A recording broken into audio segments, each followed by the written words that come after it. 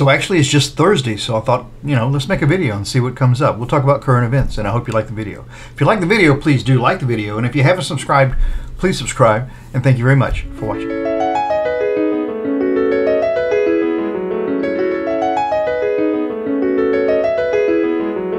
Hey, I'm Mark, and this is my journey through tarot. Come on.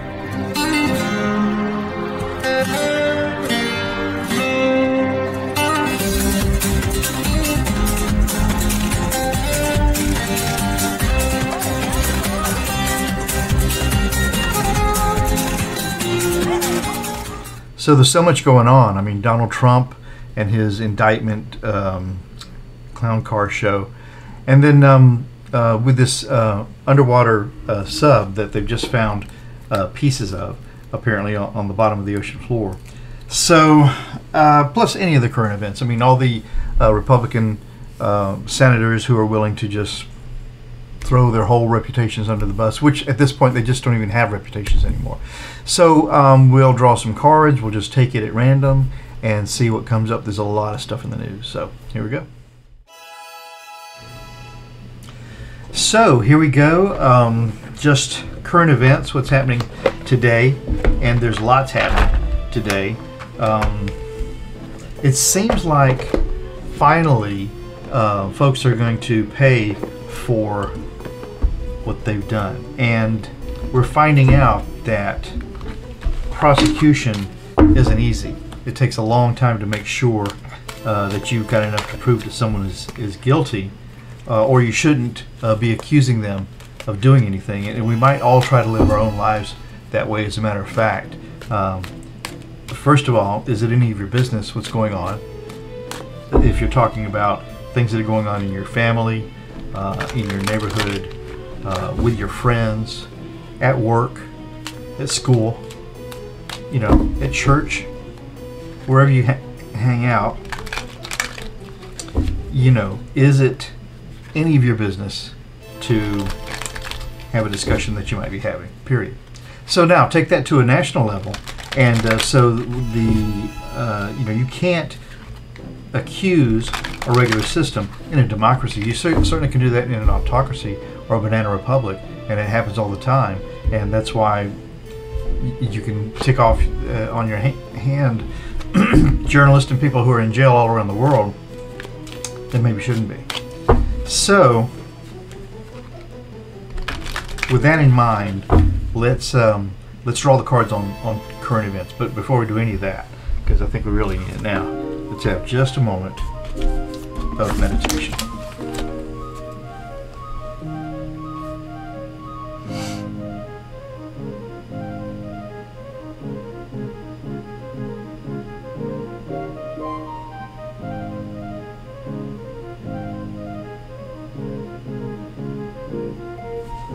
Okay.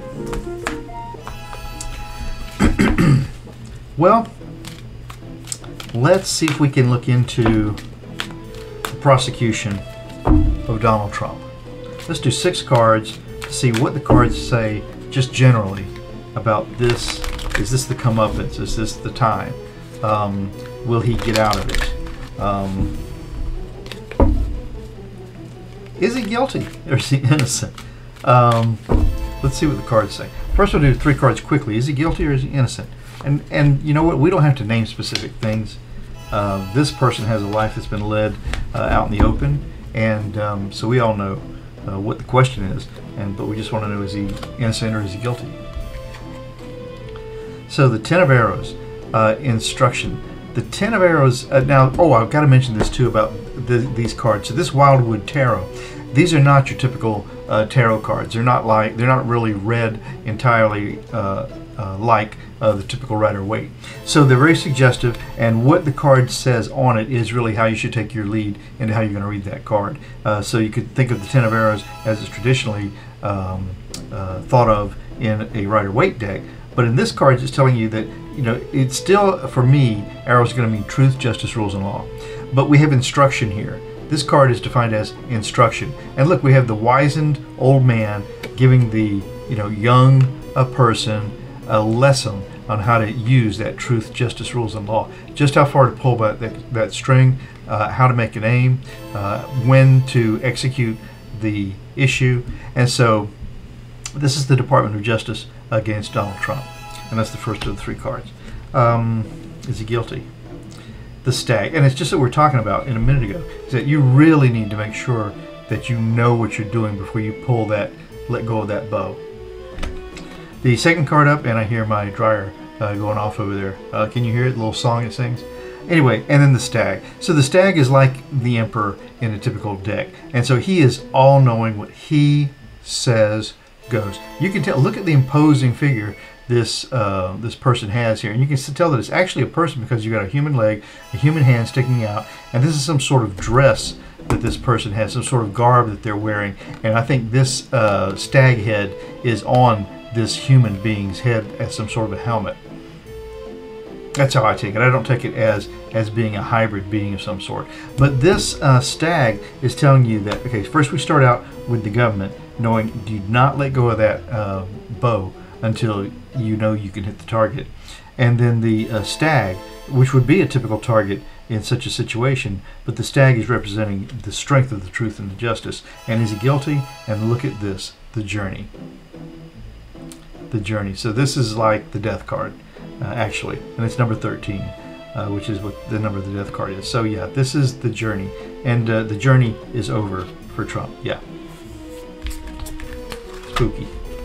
He's guilty. We don't even have to say specifically what. He's guilty. Now 6 cards about his, well, the remainder of his journey, I would say. Let's do 6 cards just for the remainder of Trump's journey. He's what, in his 70s, and you know, at 65, my age, I'm thinking about the end. So in his 70s, and as egotistical and a narcissist that he seems to be, yeah, what's the rest of his journey? We'll do 6 cards. And we might make it 4 more, 10. We'll see. 1, 2. And remember, at the end of this thing, I'll tell you more about these cards. I don't get paid for that. It's just when I was just watching videos, I liked or wanted to know more about the cards, so I do that at the end.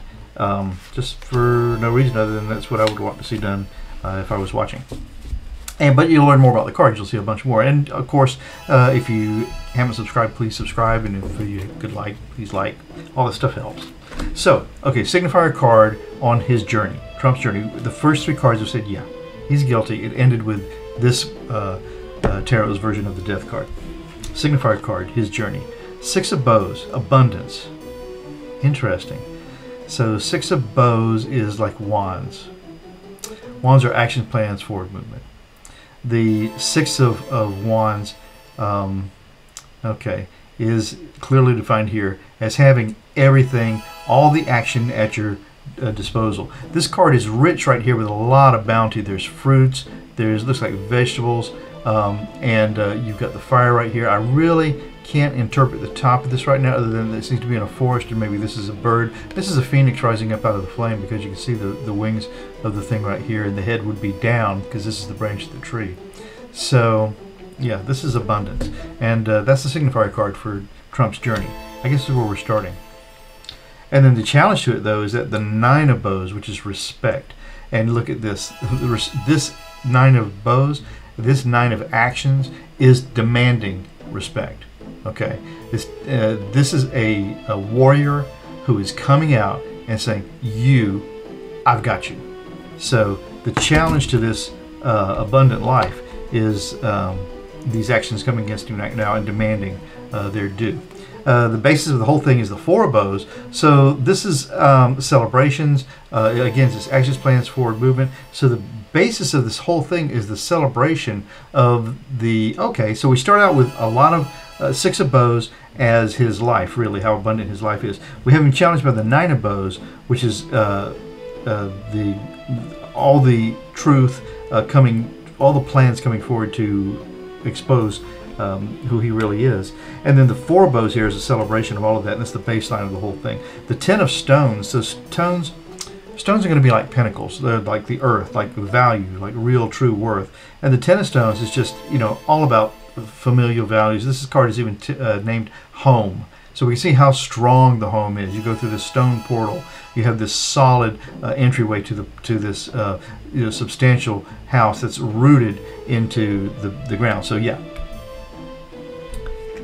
this journey is, and that's the past. That any stability that was there, that was associated with this good fortune, that's in the past. In the sky of this reading, look at this. The 10 of arrows comes back. I love when the cards repeat because it tells me they know how you're going to read them. And so yeah, this is the government really taking aim. That's what's in the sky. And the final outcome for his journey is, whoa, wow. So the 4 of arrows, which is rest and rebirth. So this is either death or finally giving in to the inevitable and something new being reborn from that. I don't know, this sounds like the end to me. I think that all of these troubles are going to follow him right into his grave, and he may not even have any prison time. Who knows? That's what I see there. So I'm just going to do a quick draw on the guys in the submersible that I've just learned. What is today? Today is blind as a bat. Let me see. So 6:23. It's 11:30 Seattle time. So we're just learning that they found the debris. So these people have been gone for some amount of time, probably since they first lost communication, likely. And they say it would have been milliseconds. That there would not have, it just would have been not anything. They wouldn't know anything about it. It would just boom happen. So let's do 6 cards on that. 1, 2, 3, 4, 5. This is heartbreaking. 6. Okay. The folks in the submersible. So this is the Ace of Stones. So this is value. The stones are pentacles. And it says right here, the foundation of life. So yeah, this is as much value as you can give a thing. And so for the signifier for this reading to be the Ace of Stones, the Ace of Pentacles, the Ace of anything of any value at all, yeah. The challenge to it, wow, again, is the actions that were going to come forth and not be stopped. So Mother Nature, this is even a very naturalistic looking card. Yeah, would not be held back. The Knight of Vessels. So Vessels is like cups, so that's emotional, it's compassionate. The Knight is a knight, and so he's going to fight for his remit, and so he's the Knight of Cups. And this knight is really traveling swiftly. He's an eel, so you know that he can get the job done, and that's the basis of this whole thing. So how does this relate to the people in the submersibles? The past of this reading then is the 2 of arrows haven't made a choice. Oh yeah, so each one of them, they were warned. I mean, they say that on the first page of the documents that you sign agreeing to do this, death is mentioned 3 times. So they made the choice. In the sky of this reading is the 8 of cups, and so this is really just loaded with emotion here, and it's called rebirth. Oh my gosh. So yeah, so they are gone, and they are reborn again. My goodness. And then the final card is the Great Bear. So the Great Bear is the end of the ride. It's Mother Nature. It's it's the universe. It's how anything's always going to be. And we're so foolish to think that we have so much control over it, when in the end, when it's over, it's just going to be over. And that's how it was for these folks. Gratefully, they went down doing something they felt excited about doing, and probably right up to the minute that it happened, they were excited and not panicked. It likely was just, or they may have noticed a creak or something, and then boom, they're just gone. So yeah, it's a powerful, some powerful cards. So hope you enjoyed that read today.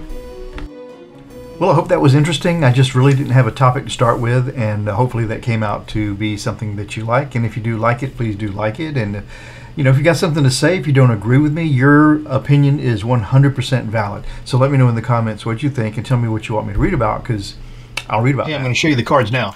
The Wildwood Tarot by Mark Ryan and John Matthews, and the illustrations are by Will Worthington. Very nice box these come in. They're beautifully illustrated cards, as you can tell from the cover. The only one of the problems, I have a couple of problems with the packaging, is the box is a little difficult to open, so I've left it partially open so I can get in there more easily to do this review. But the box itself is really nice quality. If you got this as a gift, or if you gave this as a gift, you thought, well, that's a really nice gift.